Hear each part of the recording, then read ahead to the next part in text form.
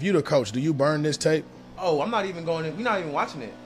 It was so bad of a game, we didn't even watch it. We just moved on to the next. Like, of course, the coaches watched it, but we didn't watch it as a group. I'm throwing it away. We all know what happened. We getting ready for Minnesota. I'm not wasting no time on that tape. I make my coordinators watch it with me. I definitely make. We got to sit there and we watching. As the head man, I got to figure this shit out because I mean, just for me personally, bro. Like I said, they went down the field in the same formation, and they literally just motioned us to see whether or not we was in man zone. And all them tight ends 8 versus cover 4 because they was just routing the middle linebackers and the little slot corners who can't cover them dudes. Them dudes was too big for them boys. So they got to watch that tape. But is bowl. They got to get bowl eligible now, man. I don't feel like we've ever had to have the discussion to see whether or not we going to get bowl eligible. But it's crazy that that's our goal this year at the moment.